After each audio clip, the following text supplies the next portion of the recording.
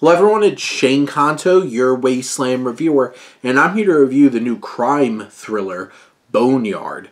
And this is from writer-director Asif Akbar, who has previously worked on films like Skeletons in the Closet and Clown Motel, The Commando, Mojave Diamonds. So a lot of these straight-to-VOD kinds of thrillers and horror films, action films. And he brings this true story, based on true events story, of a serial killer who still might be out there.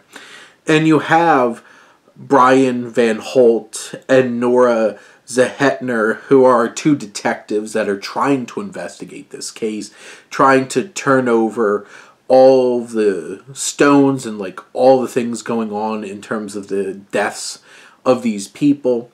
You have their chief, played by 50 Cent, which I appreciate that he's putting the work in and trying to become an actor. It's just not convincing. And what is interesting is Agent Petrovic, who's brought in, who is the one that does investigations on serial killers and stuff like that, played by Mel Gibson.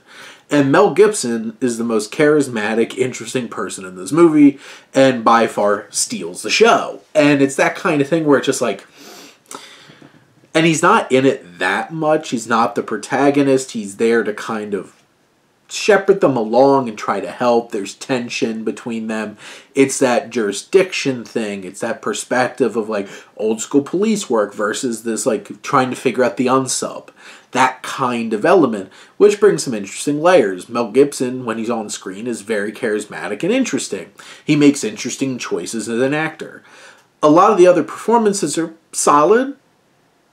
Nothing special, nothing particularly interesting, but I do find it interesting, this film follows along this very suspicious character, and it's just is this the person? And there's some really uncomfortable and unnerving elements incorporating that story into this.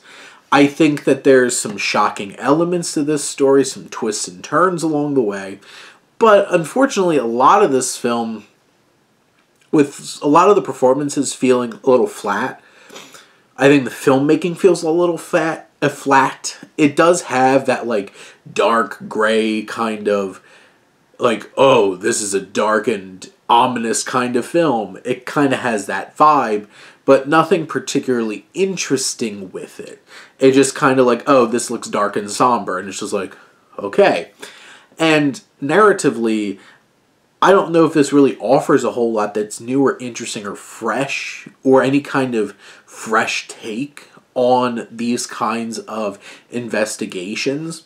And overall, I just feel like this film kind of feels hey, if you're really into crime thrillers, let's throw Mel Gibson in there to chew some scenery for a bit, and, you go along with it because you really enjoy these kinds of stories, and there's definitely going to be an audience for this, but I don't think this film goes anywhere near trying to offer anything new or interesting to this particular genre of film.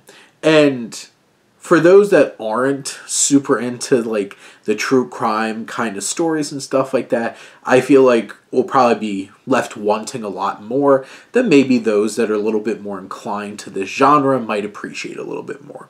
But in general, this is more of that kind of you watch it, you forget it kind of brisk little thriller, and nothing particularly too memorable about it, but maybe you'll enjoy the tropes and the trappings along the way. But those are my thoughts on Boneyard. Let me know what you think, and let's talk some movies. But thank you as always for tuning in and supporting your Wasteland reviewer.